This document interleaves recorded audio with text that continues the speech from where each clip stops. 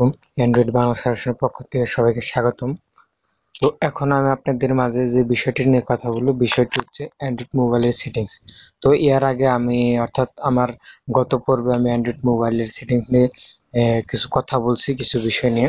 তো এটি হলো তারপরের স্টেপ। তো চলুন আমরা কথা না বাড়িয়ে আমরা কাজে চলে যাই। তো কাজে চলে যাওয়ার আগে আমি একটি কথা বলে রাখি যে যারা এখন পর্যন্ত আমার চ্যানেলটি সাবস্ক্রাইব করেন, এখন চ্যানেলটি সাবস্ক্রাইব করে নেবেন আর সাথে বেল বাটনটা ওপেন করে রাখেন। তো চলুন আমরা এখন কথা না বাড়িয়ে কাজে চলে যাই। তো ইন্ট্রোর পর সবাইকে স্বাগতম। এখন আমরা সেটিংসে চলে যাচ্ছি। তো সেটিংসে চলে যাওয়ার পর আমাদের যে বিষয়গুলো থাকবে, সিম ম্যানেজমেন্ট, কল, এগুলো নিয়ে আমি অলরেডি অনেকগুলা ভিডিও দিয়ে দিচ্ছি, আপনারা আমার ভিডিও ডিসক্রিপশন থেকে দেখে নেবেন। এখন টাইপসের যে ডিসপ্লে, স্টোরেজ, ব্যাটারি, অ্যাপস, এই চারটে বিষয় নিয়ে এখন আমি কথা বলবো। তো প্রথমে যে ডিসপ্লে, অর্থাৎ ডিসপ্লে কি কাজ থাকে, যেমন লক স্ক্রিন নোটিফিকেশন। যখন আপনি লগ স্ক্রিন করবেন তখন একটি সাউন্ড হবে এবং তার আগে একটি নোটিফিকেশন আসবে ক্লিংকারিং শব্দ করে। তারপর আপনার আছে ওয়েলপেপার। ওয়েলপেপারটা আপনি কিভাবে সেভ করবেন। তো এই ওয়েলপেপারে আপনারা আপনাদের পছন্দ অনুযায়ী একটি ছবি সিলেক্ট করে নিতে পারেন। জানেন যে আমি এই ছবিটি সিলেক্ট করছি, এই ছবিটা আমার গ্যালারিতে আছে ওয়েলপেপার হিসাবে।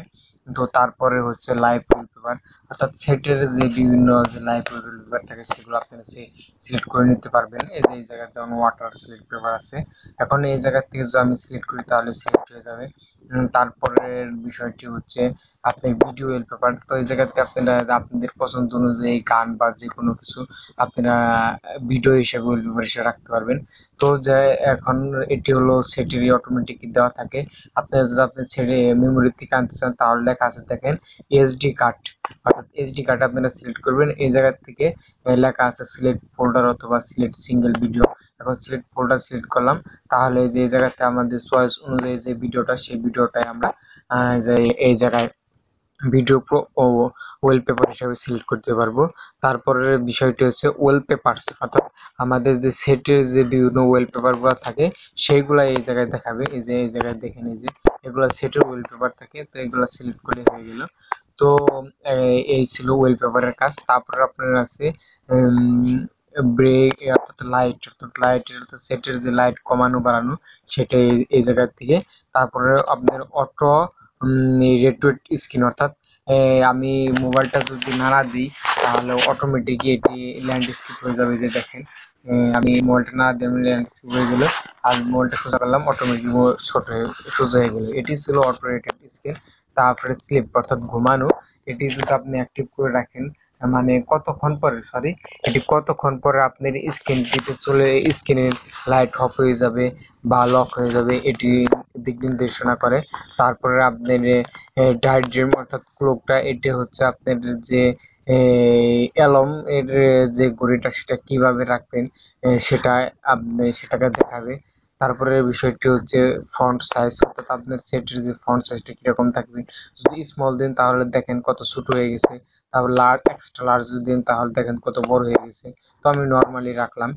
তো এই ছিল সেটের ফন্ট। তারপরে জি সেন্সর ক্যালিব্রেশন, এটিকে আপনি যেভাবে রাখবেন সেভাবে ক্যালিব্রেশন করতে পারবেন, এর কোনো প্রবলেম হবে না। তো এই ছিল ডিসপ্লের কাজ। তারপরে আপনার চলে যাচ্ছে স্টোরেজ। স্টোরেজ তো মূলত হচ্ছে দুটি কাজ, একটি হলো ফন্ট স্টোরেজ, এটি হচ্ছে এসডি কার্ড। এটি সাধারণত এটিতে কোনো কাজ হয় না। তো তারপরেও দেখা গেল যদি আপনাদের মেমোরিতে, অর্থাৎ আপনার মেমোরি আছে তা সত্ত্বেও আপনাদের কোনো কিছু যদি শেয়ার বা ব্লুটুথ দিয়ে নিয়ে থাকেন তাহলে সেটি সেটে চলে যায়, অথবা আপনাদের ক্যামেরা অন করলেন, ক্যামেরাতে দেখালো যে স্টোরেজ, অর্থাৎ আপনার মেমোরিতে যথেষ্ট পরিমাণে জায়গা নেই। তো সেই ক্ষেত্রে যদি আপনার ফোনটি সিলেক্ট করা থাকে তাহলে আপনারা এই এসডি কার্ড সিলেক্ট করে থাকবেন, তাহলে এই প্রবলেম থেকে দূর হয়ে যাবেন। মূলত এই ছিল এই স্টোরেজের কাজ। তারপরে দ্বিতীয় বিষয়টা হচ্ছে ব্যাটারি, অর্থাৎ ব্যাটারির যে কাজগুলো, সেই কাজগুলো এখন আমি দেখাচ্ছি। এখন দেখেন ব্যাটারিতে লেখা আছে ব্যাটারির পার্সেন্টেজ। তো এই ব্যাটারির পার্সেন্টেজ এখন দেখেন 58% আছে। এই টিক চিহ্ন যদি আমি তুলে দিই তাহলে কোনো পার্সেন্টেজ দেখাবে না। তো এই টিক চিহ্নটা দিলে আপনার ব্যাটারি পার্সেন্টেজটা দেখাবে।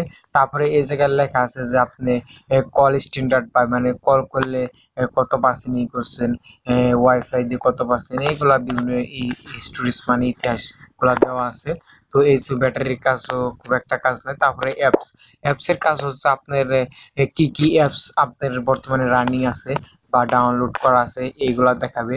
তারপরে আপনার এসডি কার্ড অর্থাৎ মেমোরি কার্ডে কি কি অ্যাপস আছে এবং অর্থাৎ রানিং আছে কি কি অ্যাপস মানে ইনস্টল করা আছে কি কি অ্যাপস, সেগুলোর ডিটেলস দেখাবে এই জায়গা থেকে। তো লুট হচ্ছে অবশ্যই এটি দেখাবে। আপনারা দেখে নিন যে কি কি অ্যাপস গুলো রানিং আছে সেগুলো দেখাচ্ছে। তারপরে অল অ্যাপস, অর্থাৎ আপনার সেটে কি কি অ্যাপস গুলা ইনস্টল করা আছে সবগুলাই এই জায়গা থেকে দেখে নিতে পারবেন। তারপর ডিসেবল, অর্থাৎ ডিসেবল আছে কোনগুলো, আমার শুধু একটা অ্যাপসে ডিসেবল আছে। তো এই ছিল এই কাজ। তো আপনারা এই জায়গা থেকে অপশন বাটনে গিয়ে আপনারা এটিকে সাইজ অনুযায়ী দেখতে পারবেন। এটা খুব একটা গুরুত্বপূর্ণ কাজ না, তো এটা আপনাকে দেখা রাখলাম। তো আজকের মতো এই পর্যন্ত। তার পরবর্তীতে আমি পার্সোনাল বিষয়ে যে সিকিউরিটি গুলো আছে এগুলা নিয়ে আমি আপনাদের মাঝে কথা বলবো। তো যদি আমার ভিডিওটি ভালো লাগে অবশ্যই আমার চ্যানেলটি সাবস্ক্রাইব করে রাখবেন এবং পরবর্তী ভিডিও পাওয়ার জন্য বেল বাটনটি ওপেন করে রাখেন। ততক্ষণ সবাই সুস্থ থাকবেন, ভালো থাকবেন। সবাইকে অসংখ্য অসংখ্য ধন্যবাদ।